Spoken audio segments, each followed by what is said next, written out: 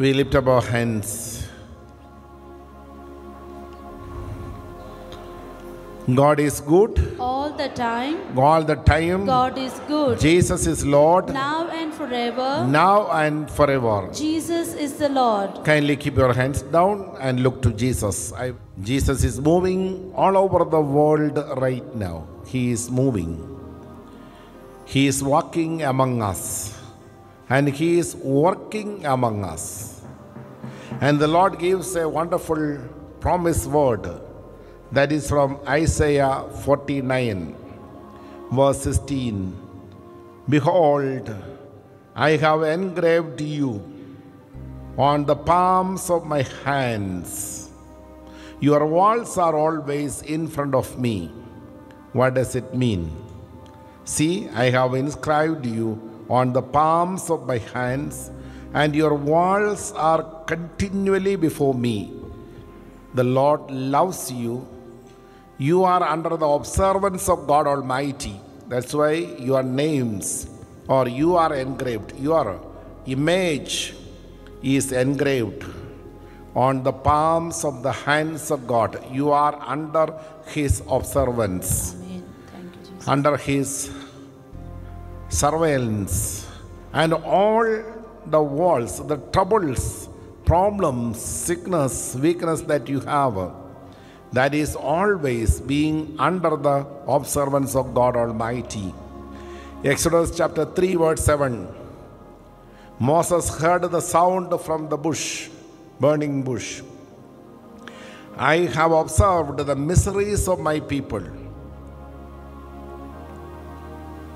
and I have seen the hardship and afflictions they endured through their master or taskmasters.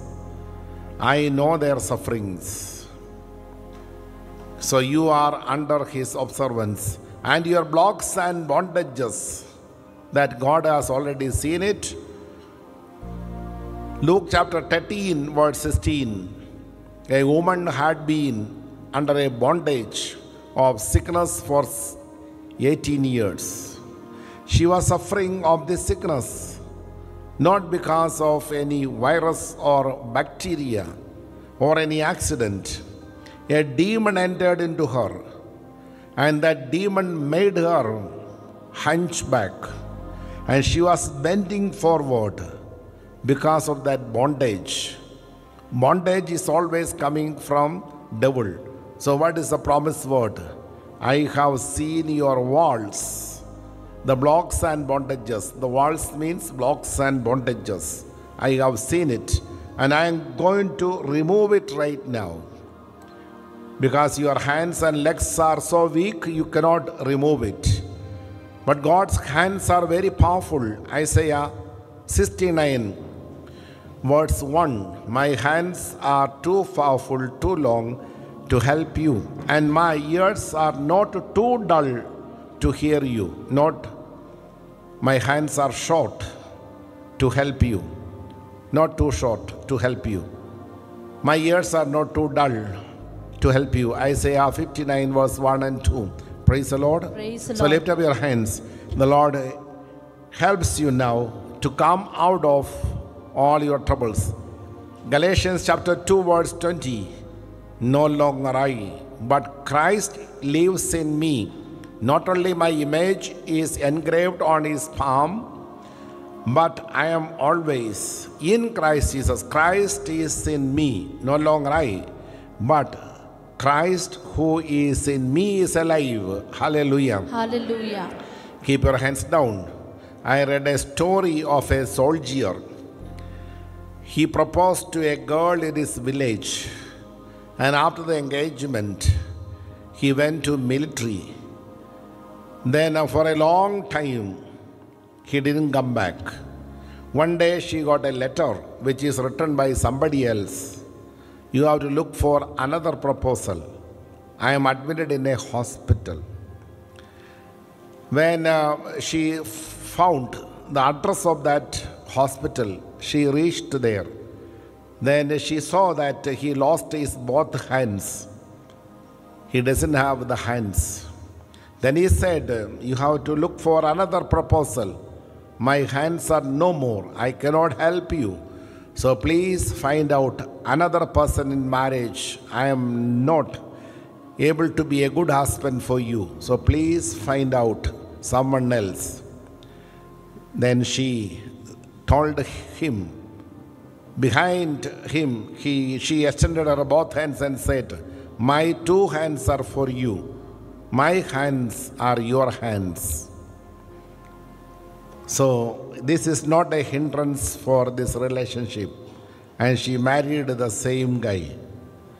Now, when our hands are weak or it is not there, Galatians chapter 2 verse 20, he comes and he says to us, my hands for you, my legs are for you, my body is for you.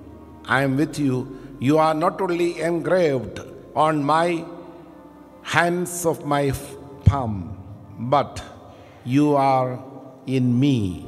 My hands and my legs and my brain is for you. No longer I, but Christ is alive in me. Hallelujah. Hallelujah. Thank you, Jesus. Thank you, Jesus. Praise you, Jesus. Praise you, Jesus. Hallelujah. Hallelujah. Lifting up our hands.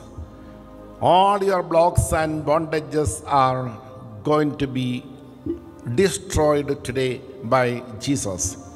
And you are under his observation.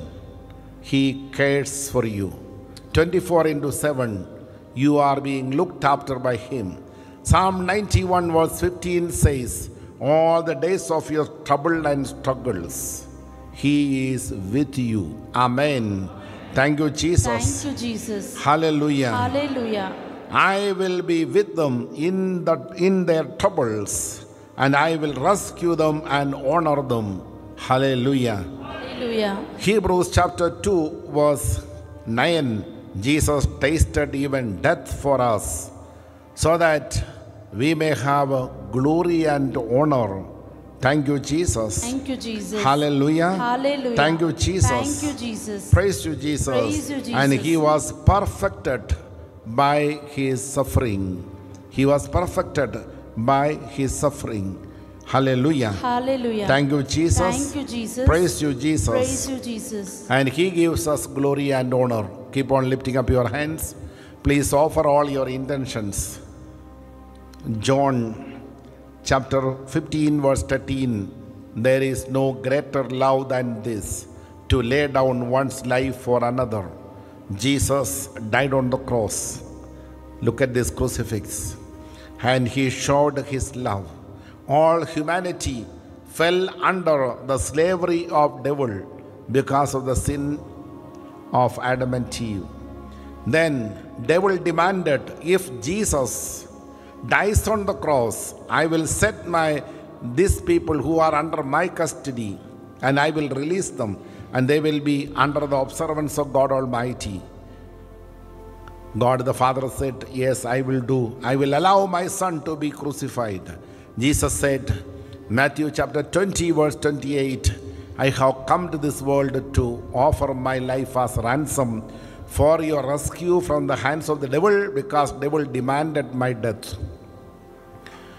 John 15:13, no greater love than this, to lay down one's life for another. Jesus did it and rescued us from the torture of the devil and from the slavery of the devil.